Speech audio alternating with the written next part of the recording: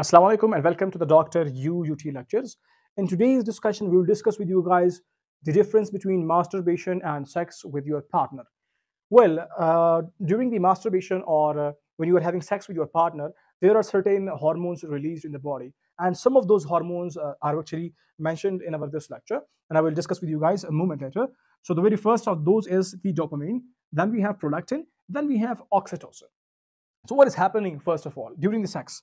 During the sex, there will be the release of the dopamine, and this dopamine will be released in a very quick manner, and a very large amount will be released. You can say dopamine rush will be there, and in the meanwhile, when you reach orgasm, when you ejaculate, when you orgasm, okay, after the ejaculation, so you feel you get a kind of satisfaction that is called as actually a kind of orgasm, okay.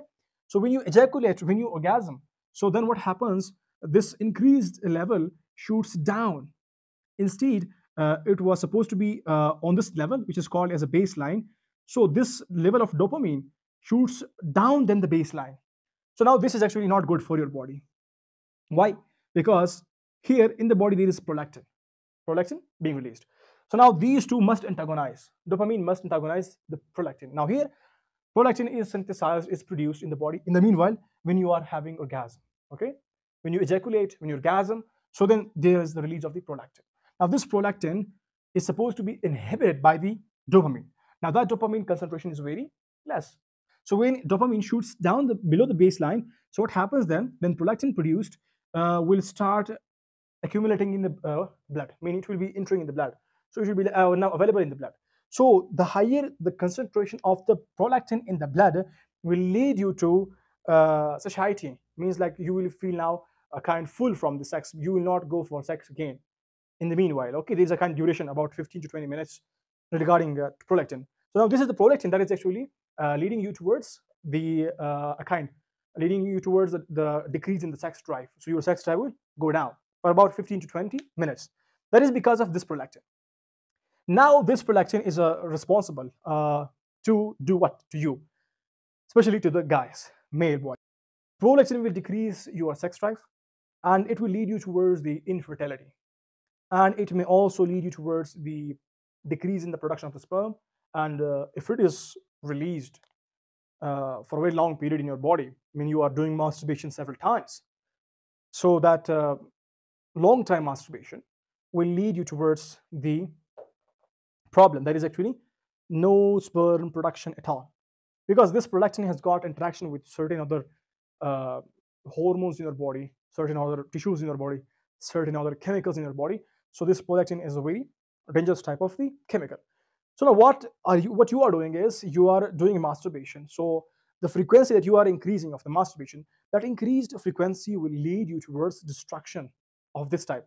It will lead you towards the sex drive destruction, means you will have a kind of disability in your erection problem.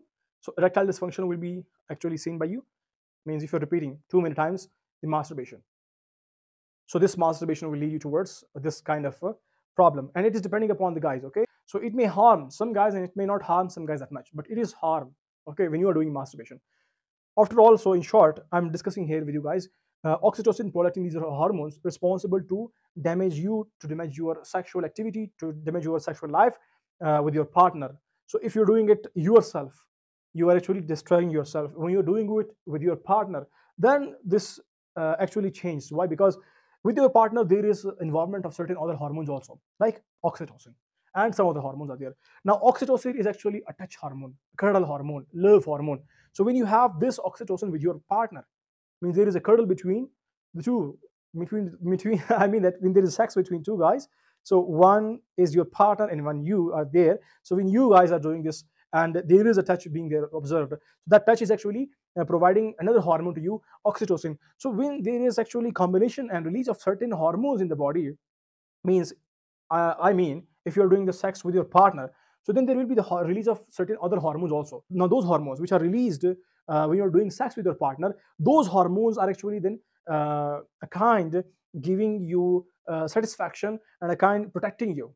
Those hormones which are released when you are doing sex with your partner. So sex with the partner is helping you release some more hormones. In short, okay, sex with the partner will help you in release of some more hormones. Now those hormones and the hormones that you have released in your body through the sex, so now all these will combine together, and then you will be having a better sex life. So if you're doing a masturbation, so then actually you are depriving yourself of certain other hormones which are supposed to be released during the sex with the partner. So now you're not doing sex with the partner, you're doing sex with yourself. So you are actually destroying yourself. And you guys know, when you're doing the sex with the another person who is not of the opposite gender, means if you are gay, so you will actually go through certain other complications. Why? Because it is all about the opposite sex that is supposed to help you guys to release certain hormones in your body.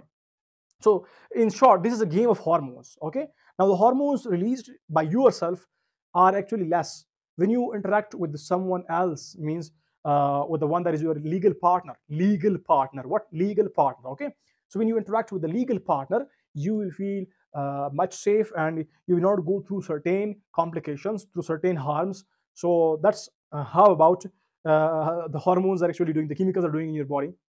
And at the end, I would just love to tell you people that there is a very logical statement in the holy book of Islam, that is Quran. So when you just go aside from the one that is actually your legal partner, you will have different kind of complications. And there is, if somebody knows the grammar of the Quran and the grammar of the Arabic, so they will understand the meaning of this ayah. So the certain other ayah are also available.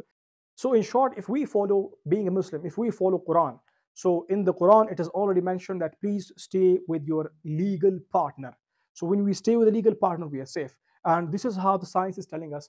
So when you have sex with your legal partner, sex with a partner, this will happen. And Quran is actually telling us in advance, in a very simple way, that please stay with the one that is your legal one, and you have your sex with that.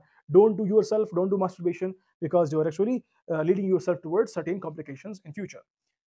Well, so that is a little bit discussion from my side with you guys. I hope you got, and that's a lot. Thank you for watching.